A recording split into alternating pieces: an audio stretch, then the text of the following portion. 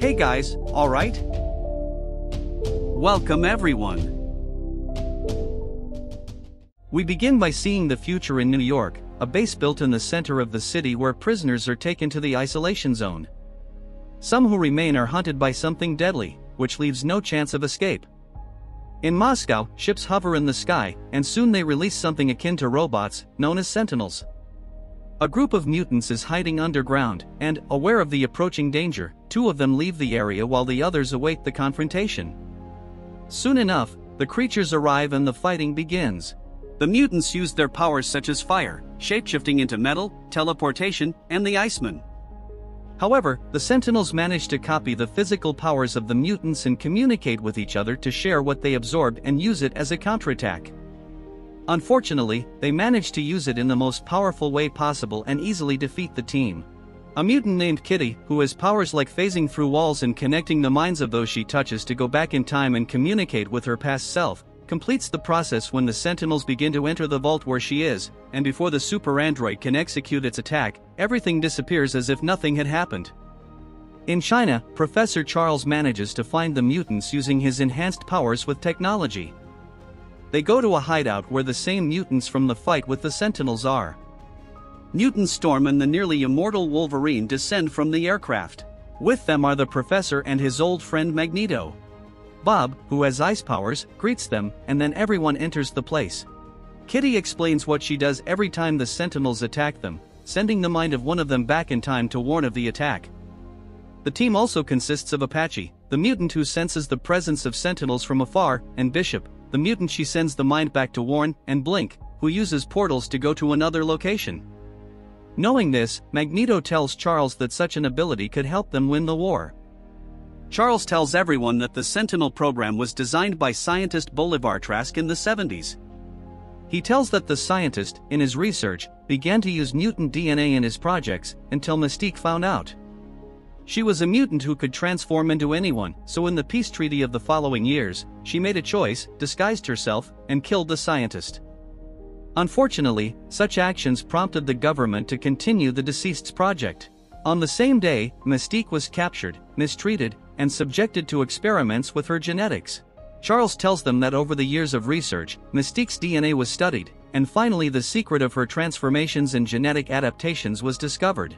This gave scientists the trigger to create a very powerful weapon in less than 50 years, giving the Sentinels incredible and very dangerous capabilities for any mutant. The professor concludes that everything originated in that year when Mystique decided to commit such atrocity. Kitty understands that Charles wants to go back many years ago, so that he can reach Mystique and convince her not to do such harm, thus avoiding the war from starting. Kitty warns that she tried to go back only a few weeks, and says that such returns can destroy the mind gradually and reach the critical point of no longer working. Wolverine then asks if it would be possible to send a mind that regenerates faster than it destroys, referring to himself. Logan closes the vault of the place, while the rest stand guard and wait for the Sentinels, who lately always manage to find them, no matter where they hide. Before being sent back, Charles and Magneto ask Logan to find them first and convince them to help, before anything else. Asserting that this may be difficult, because at that time they had a very different mindset from today. Kitty warns Logan that the experience he will live, with unlikely good endings, he will be the only person who will remember everything when he wakes up, asserting that he will be in a different place and situation from that moment they are now, whether good or bad again. However, she tells him that he is the only chance, so he must act quickly. Kitty initiates the painful process in Logan, but he suddenly wakes up in the bed of an apartment, along with a woman he was sleeping with. He looks at himself in the mirror and notices that he now looks younger, then checks the year he is in. Suddenly, three men burst into the room accusing Logan of being with the daughter of their gang boss. Logan claims he doesn't know what's going on, but the men order the woman to leave as they prepare to beat Logan. Unfortunately, not knowing who they're really up against, the three men are startled when Logan reveals his bone claws, as at this point, it's before his enhancement with adamantium. The men shoot at Logan, but they soon discover that bullets do nothing against the mutant, as his regenerative power is incredible. Logan counterattacks and easily defeats the three men. Meanwhile, at the American Security Council, leaders question Dr. Bolivar's project, as incidents with mutants, which they can't even be certain exist, have never happened. Bolivar explains his thoughts on the matter and cites texts written by an Oxford professor, without mentioning Charles by name. The scientist adds that they shouldn't wait for the worst to happen and become an uncontrollable chaos. However, after the discussion, the leaders informed Dr. Bolivar that the Sentinel program will not be authorized to proceed. At a military base, a colonel enters a tent where mutant soldiers are waiting to be transported elsewhere. He goes to find out where the mutant soldiers will be taken and discovers it's to scientist Bolivar Trask's industry. A major enters with a group of private military personnel who have come to retrieve the mutants and are about to drug them to take them away. The colonel approaches and questions why the mutants would be returning home and not to the industry. The major says he has orders, but suddenly the colonel transforms into Mystique and subdues him. Seeing that Mystique is helping them, the other mutants assist her with the military personnel. Then, the group follows Mystique disguised to an aircraft, where the boys will be taken home, but she decides to stay. Back to Logan, he arrives at the old Xavier school, apparently abandoned. He gets out of his car and calls out for someone. Hank appears and says the school has been closed for a few years. Logan shows he knows Beast and leaves Hank stunned, but Logan forces his way in and asks to speak with the professor. Hank tries to prevent the stranger from entering, but Logan punches him in the face and goes to look for his friend. Suddenly, Beast surprises him and fights Logan. Fortunately, Charles, much younger, appears, and Logan is surprised to see Charles walking, as he should be in a wheelchair. Logan introduces himself and says that Charles sent him from the future and he would know if he read his mind. However, Charles claims he no longer has powers for that. The professor is bewildered by the stranger's knowledge and thinks he's from the CIA, but Logan starts talking, showing that he knows details of Charles's life when he was younger. The professor begins to believe Logan's words and asks what he wants there. Logan then explains that they need to stop Mystique. He reveals what will happen in the following years, where the weapon created not only killed mutants but also non-mutant humans who nevertheless had the mutant gene in their DNA, so their children would be born with powers, so they were also eliminated. Regarding Mystique, Charles shows no interest in helping, as she will not listen to him. Logan becomes furious with the professor and confronts him, saying he has lost a lot and risked everything he had to come back and change the future. Even so, Charles doesn't care and goes upstairs to take his injections, or Hank says that this is what treats his damaged spine, thus making him walk. However, this paralyzes his powers. Reflecting for a moment, Charles remembers who Mystique is to him, so he comes down and decides to help Logan, and knowing they need Eric, Charles warns him that he is not the same as before, but rather a monster. Charles also says that Magneto is imprisoned in a cell with no metal around, many floors below the Pentagon building. Logan says he knows someone who can help them. Meanwhile, in Scientist Bolivar's office, Raven, disguised as him, manages to enter the room and looks for important documents. She finds a secret compartment and finds what she was looking for, files of a secret weapon and documents of dead mutants for experiments. When the receptionist goes to the office, Raven is already disguised and quickly leaves the place. Logan, the professor, and Hank arrive at the house of the young man known to Wolverine. The young man's name is Pietro, better known as Quicksilver, and possesses a high-speed power. Charles tells him where they're going to invade, so the boy becomes interested. The team takes a tour of the facility and, taking advantage of a space, veers off the path while Hank hacks into the surveillance cameras. Quicksilver enters the elevator and dominates the guard who would bring food to the prisoner. Soon he disguises himself and leaves the guard tied up with tape. The young man manages to enter the prison without any trouble and hands a note to Eric, explaining what he's going to do. He touches the glass and, with the speed of his hands, creates a frequency that shatters everything. However, the room automatically seals shut, leaving the two of them trapped inside. Eric exits and warns that guards will enter shooting, but young Quicksilver quickly approaches, saying he hopes that happens. They head for the elevator and wait a moment, during which young Pietro mentions that people said he could control metals, and his mother had met someone like that, indicating that Eric might be his father. Charles and Logan begin evacuating the kitchen, but two guards appear, so Logan springs into action and takes them down. Then, Charles opens the elevator and confronts Eric for the troubles of the past years. However, Charles insists they need to stick together and get out of there without causing any deaths. Suddenly, guards armed with non-metallic weapons, but lethal bullets, burst in. Charles can't control them, so Eric starts using his powers, everything around freezes. We see Quicksilver walking freely among them with his super speed, taking advantage of the confusion to make the guards hit themselves and deflect the bullets that would hit the others. Time returns to normal and, thanks to Quicksilver, everyone gets out of there alive. Moments later, they catch a flight to Paris. Meanwhile, Raven forcibly approaches a Vietnamese captain and manages to lure him into a private suite. Mystique quickly reveals herself as a mutant and chokes him until he passes out, then takes an invitation to a peace conference between leaders. On Charles's jet, he and Eric discuss Raven's fate, in which both had a hand. Charles blames Eric for leading Raven to make such choices in the future, where the end result is the death of all of them.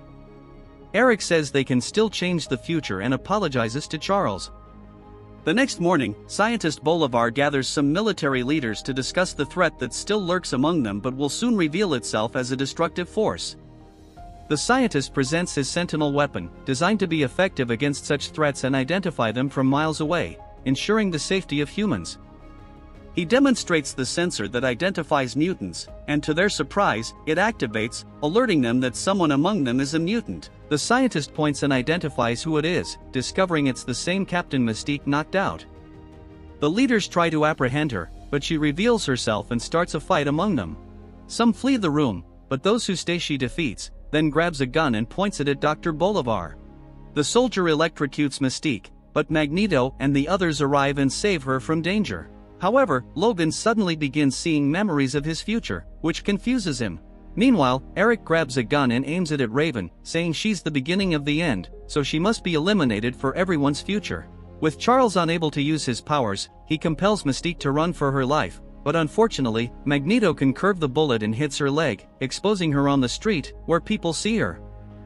This gives the scientist an opportunity to leave the room. Logan starts becoming unstable in the future and wounds Kitty, but Magneto controls him by paralyzing him. However, his mind in the past becomes lost, and he doesn't know how he got there.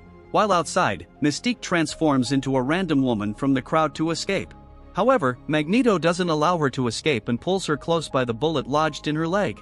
But before he can kill her, Beast attacks him and tries to subdue him underwater. As Charles tries to calm Logan, Magneto attracts metal around him to grab Beast. The soldier in the room manages to escape alive, looking at Wolverine's claws. At this point, we already know him to be Stryker, the same man who later in the future will subject him to the painful enhancement experiment with adamantium. And Logan has flashes of memories from this forgotten future. Magneto searches for Mystique among the crowd but doesn't find her. Meanwhile, the press films Beast, and this moment is recorded in history, showing the world that mutants exist and are highly dangerous. Kitty manages to stabilize Logan's mind, causing him to return to the past again, but they need to leave the scene since the chaos is uncontrollable, with people seeking answers. The leaders watch the news. Soon the current president asks for information from his aides. He discovers who the mutants are through the scientist, who warns that just 2 of them are enough to cause global destruction. The president asks what they can do, so Bolivar presents his Sentinel project, advanced robots made of polymer with no metallic alloys in them.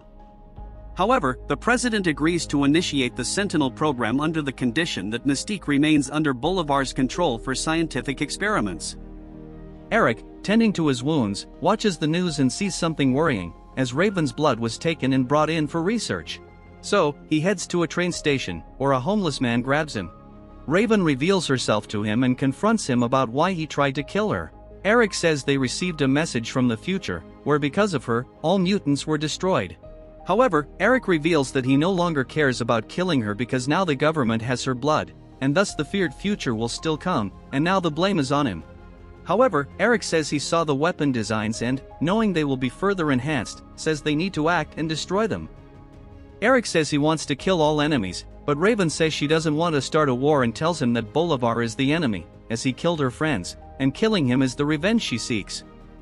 At Charles's mansion, he begins to feel pain in his spine, and the voices return to his head. When Hank goes to fetch the injections, Logan says it's not over yet, and now they need Charles and his powers to find Raven. Hank brings the injection, but upon reflection, Charles decides not to take the dose and goes to his room to get his wheelchair. Meanwhile, the scientist analyzes Mystique's blood samples and tells Stryker that he needs the mutant to further advance his Sentinel project. Outside, we see the robots being transported, and observing the scene is Magneto. Professor Xavier returns to the Cerebro after years and uses the amplifier of his powers to find Raven. However, Charles's mind is rusty and causes a malfunction in the amplifier. Logan, knowing that Charles needs mental help due to the losses, mentions that a few years ahead, he was his student, and the professor helped him find himself mentally and become who he became. Logan then asks Charles to look into his mind, and when the professor does, he sees his own future. Charles goes further and sees himself in the vault where Charles and Magneto, now older, are. He manages to communicate with his future self and says that Eric was right about humanity. However, the experienced Charles says that not all is lost, and not every stumble means a fall. The old professor encourages his younger self to do what is right and make the best choices so that there can be peace in the world, between mutants and humans. The wise words of the professor strengthen the mind of young Charles, motivating him to move forward with hope.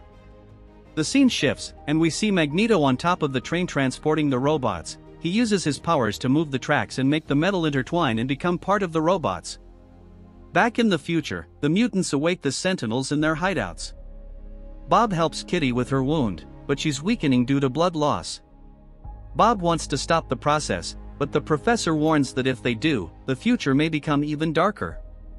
In the past, Raven is at the airport lounge to leave the country when suddenly an elderly lady tells her to stop running away and go back home. It's Charles speaking through the lady, as his powers have returned to what they were before. Raven doesn't care and starts to leave, but Charles uses the people to alert her that if she continues with her revenge plan, evil will always arise and in an even more brutal way. Charles forces himself into her mind and projects himself in front of her, saying he knows what happened, but revenge isn't the best option. Unfortunately, she remains tough and leaves. Charles says she's going to the capital, Washington. Hank then takes the two to see the news and shows what will happen the next day, where the president will meet with military leaders and the new mutant defense advisor, Bolivar Trask. Hank questions whether the future may be correcting itself, or Raven must kill the scientist, and the future is indeed what Logan already knows. Charles contradicts, stating that not everything is lost, and Raven isn't who she's showing herself to be, going to kill for revenge. Therefore, they will go to Washington in the hope of changing the future. At the Pentagon, Eric easily infiltrates one of the facilities with the aim of retrieving what belongs to him, his helmet that protects him from Charles. On the professor's plane, Logan asks him that despite whatever happens, he will gather the X-Men, be their leader, and guide them to wise paths and hopeful peace.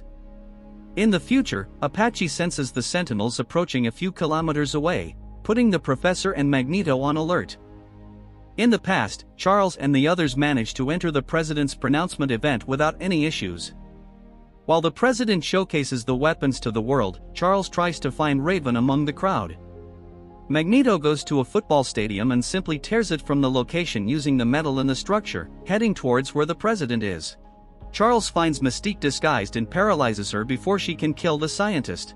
During the presentation, the robots activate on their own, leaving the scientist concerned because he didn't trigger them. Suddenly, the robots start shooting at police cars, startling everyone. Meanwhile, in the future, Storm uses her powers to spread fog and damage the Sentinel transports, but they are activated and fly towards her.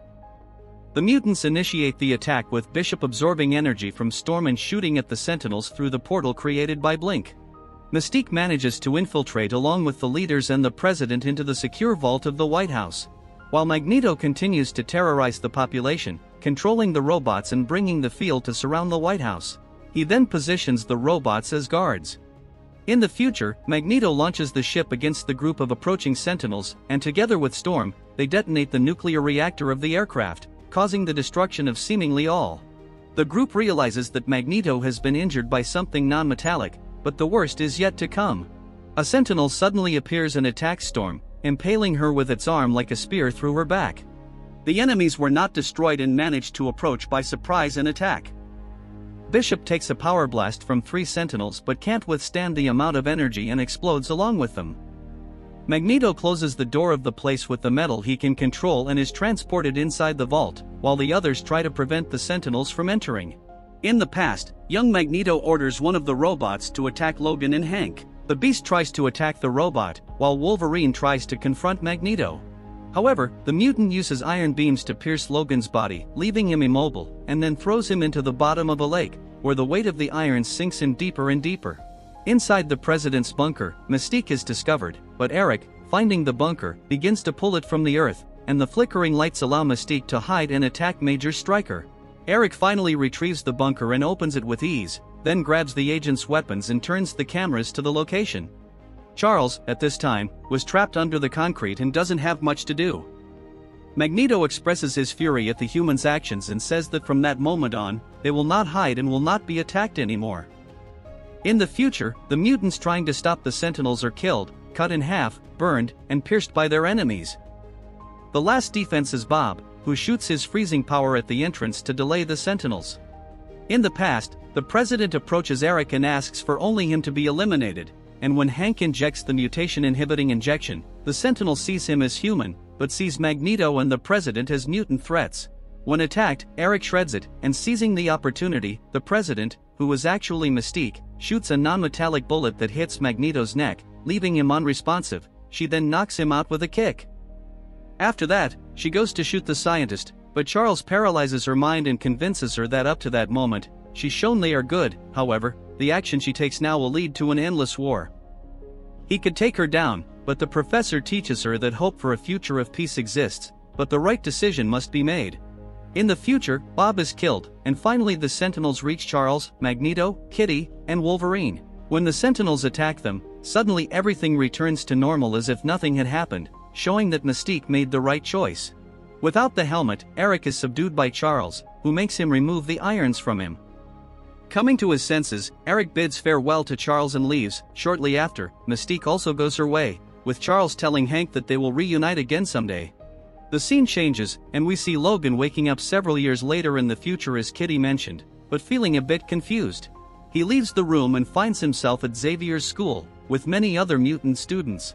Among them, Bob and Rogue. In another room, Kitty presenting a project to the others, Hank, Storm the instructor, and, further ahead, Jean, a love he had to kill in another time. Logan is happy to see her again, as the last memory is of having to kill her for the greater good. But now in that future, Scott is still her boyfriend. Finally, he approaches Professor Xavier, who, knowing Logan's memories are returning, is pleased, showing that the future of destruction has been transformed into one of peace and harmony among the races. Soon after, we see what happened to Logan after being thrown into the lake by Magneto, where apparently over several months he was found and rescued from the lake. We also see one of the guards reading a newspaper stating that the Sentinel program has been cancelled. However, Logan, with his exceptional healing factor, remained alive even while drowning and thus could recover once again to live on. We are then transported to a very ancient time, to be more precise, to the time of the construction of the Great Pyramids. There we see someone being worshipped as a god, and we can know that it is Apocalypse, who will bring a new challenge for the mutants in the future. Check out the recap of the movie for this new adventure that we have already brought here on the channel.